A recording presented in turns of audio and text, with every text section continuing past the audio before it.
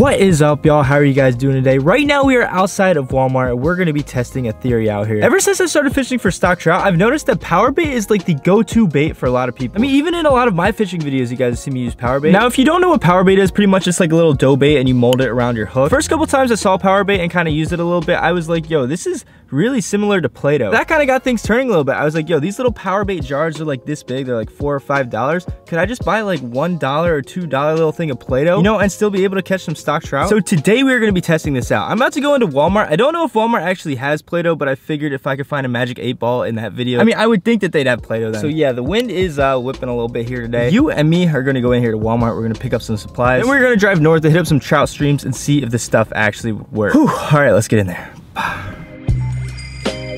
Not Play-Doh, not Play-Doh. So I've only been to this Walmart about once or twice before. I did not know that they had such a giant toy section. Yo, imagine if I did Hulk hands fishing challenge. Can you imagine that just at the creek? Bah, bah. The sequel to that, Thanos hand. $50 for the freaking hand, man? Is this serious? Bro, is it just me or are like kids' toys getting weirder and weirder? It says poke my belly. Dude, literally like no joke, there's like freaking 20 aisles of like kids toys and stuff. See, this is the kind of crap I have to go through when I make these fishing challenge videos. Dude, that is low-key kind of terrifying. Bro, what in the heck? This whole baby section kind of freaks me out a little bit.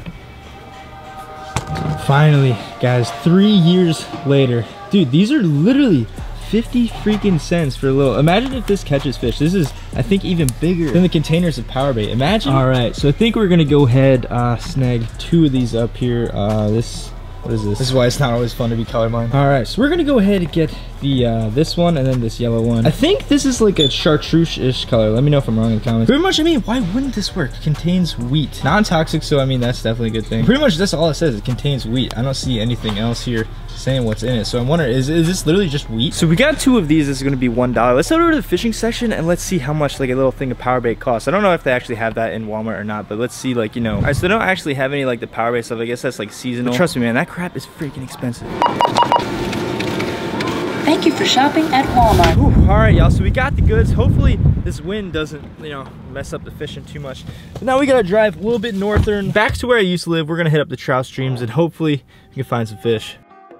All right, I guess I should tell you guys this before I start fishing, but this creek right here, we're gonna kind of be like creek hopping, like different spots of the same creek. But yeah, this has not been stocked since I think October, and right now it is February. I'm gonna fish specific places in this creek where I think like fish might get swept down and, you know, they might be holding there. I don't know, dude, we're just kind of winging it here today. I'll show you guys my setup so we get down there. It is freaking cold here today. This wind is not to be messed with. Let me start talking. Hopefully we're out of the wind a little bit down there. Finally here at the first fishing spot, I'm gonna be kind of sticking towards the dams and, you know, the deeper parts of the water. It has been raining a lot, so this water is moving kind of fast, but hopefully if there are any fish upstream, that push them more downstream. So in my cart, to go along with this yellow Play-Doh, I actually found some yellow power bait. This is the stuff I was talking about. This stuff is pretty expensive. So yeah, pretty much the goal is to put this Play-Doh on. Hopefully we catch a fish on that. Maybe the power bait will have to help save the day. I don't know. I don't know if there's gonna be any fish in here or not, to be honest. First thing is first, before we do anything, gotta open this up here. All right, I have not touched this stuff in like, I don't even know how long. I feel like even as a kid, I didn't really play with Play-Doh that much. Huh. Well, this is gonna be what we're working with here. Pretty much just gonna take a little bit off like that, put it around the hook, just like I would with power bait. Oh, wow. That is like, I remember that smell so vividly. It smells good, it passes the first test. And all right, so that sinks directly to the bottom. That is complete opposite of really what we want. I mean, power bait floats. So since this Play-Doh doesn't float, it's not gonna really be, you know, in the strike zone. It's just gonna kind of sit on the bottom. Here is like the weight on the bottom. I don't have a drop shot weight, but it's pretty much gonna be like a drop shot slash dropper roof. It's not completely on the bottom. It has some freedom with the line to move around. Now this is gonna be the second way we're rigging this here. Pretty much just some drop shots down to a hook. This is like my normal, like standard power bait setup. Usually when you fish power bait, it's floating. Hopefully this current kind of moves the bait around. I think this should hold the bottom. So hopefully it's kind of moving a little bit. Get some of that out right there. Let's see here. I'm really hoping that this stuff is gonna, you know, stay on the hook pretty decent. I would think it would. I mean, yeah, there we go. Now, if I didn't know, man, I would think that's power bait right there, dude. That looks exactly like it. So this is on a little drop shot. I'm just gonna cast this out to probably like right around there-ish. Hopefully that holds. Put that in our little rod holder right there. All right, Play-Doh rod number 2. Dude, this stuff, oh my gosh. I'm not even joking, guys. If I catch a fish on this, I'm literally gonna freak out. So we're doing the old wait and bait method right here. We're just gonna hang out. Hopefully these rod tips start to move. But with me here, I've got my new ice fishing rod. I got this off Amazon. I think it was, I don't know, it was pretty cheap, but I was supposed to film an ice fishing video like this video you're watching now. So I went to the Poconos, did some ice fishing, you know, it's just, yeah. I sort of hinted at that in my last video. I was like, yo, look at this sled, look at this bucket. But yeah, I'm not good at ice fishing. So I figured today, while I'm out trout fishing, I'm gonna throw this rod around as well. Hopefully, I don't know, hopefully there'll be some kind of fish around here that'll hit that. Now this video is sponsored by Mystery Tackle Box. I was gonna do like a whole MTB slam on the ice kind of sort of thing. Here's a picture of the box I got in February. I didn't bring all the baits down here with me. That box is freaking loaded with some awesome stuff. I've been getting the ice fishing box for like the past 3 months, and I've got some really nice stuff, including this little tungsten jig I got on here. I don't know if you guys can see that or not. If you guys are not familiar with Mystery Tackle Box, basically they're a company. They send you a new mystery box every month, loaded with new lures, new gear for the species you select. And they have bass boxes, saltwater boxes, but as I said, I've been getting the ice fishing boxes the past couple months. I freaking love it. If this sounds like something you would be interested in, I'd highly recommend it, man. It's so freaking cool. You use this code right here. I'm gonna leave the code and the link down in the description. That code will get you $10 off your first Mystery Tackle Box. So basically, I mean, like, you're getting it for pretty much free. I would definitely recommend looking into that if you guys have never tried it before. But yeah, we're gonna be throwing that around. Little mealworms. There we go. On the little ice fishing jig. I just want to know what it feels like to catch a fish on one of these little rods, you know? Dude. Yo, imagine I hook up with a trout on this rod. All right, any day now. I'm casting this into, you know, the slower moving pools, and not really feeling anything. Hello?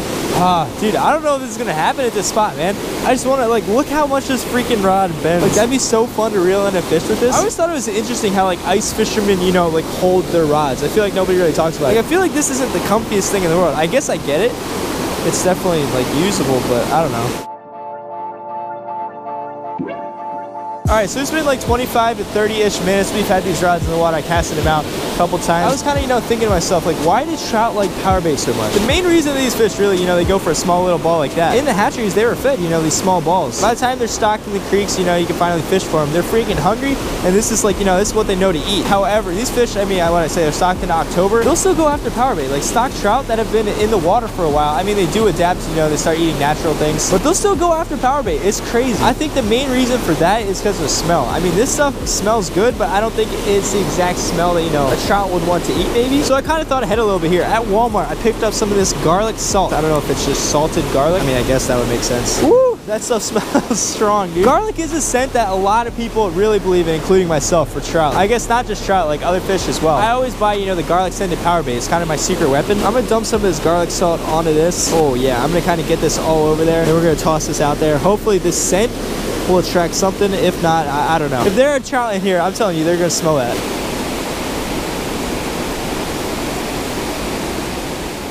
All right, yeah, we're gonna be making moves. We're gonna be making a business decision. I have a bunch of other spots on this creek that I think would be decent-ish for fishing. So yeah, let's not waste any time here.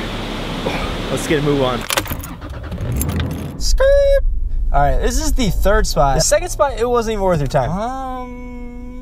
Yeah, let's give it a shot. I'm not playing around with games anymore. I got this rod in here. This one has a Play-Doh on it. We're putting a power bait on this one. We're gonna go down here. I would hope that there'd be some fish here. This looks like amazing structure. It's really interesting. Oh God, that's so muddy. It's really, really interesting to see how like creeks and rivers change shape. Oh my God. All right, like these rocks right here, this is what I used to walk on. Now this hole, I don't know, it's crazy.